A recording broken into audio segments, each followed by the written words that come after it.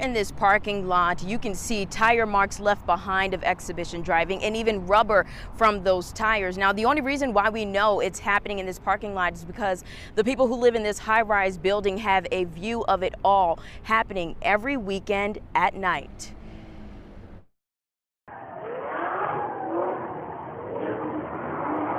Around 4th of July weekend after 11:30 at night, people living near 5th Avenue South were up recording this because they couldn't sleep.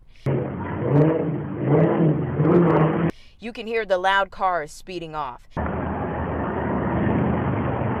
and see people hanging out of the window. Because this isn't just our little block in our building.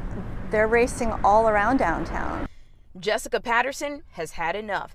After 18 months, she's moving out of her apartment today. It was really when my friend's neighbor's dog was hit, and I also have a pet, and so we're out here walking. She's also afraid someone is going to get hurt or worse, die. And they're trying to attract people down here to downtown, and this is just something where I feel like nobody's going to want to come down here.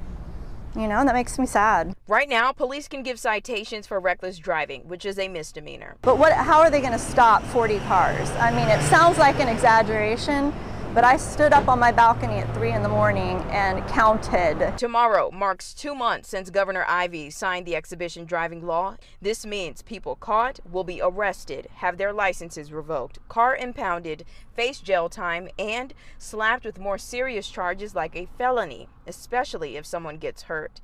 The bill doesn't go into effect until August 1st, though.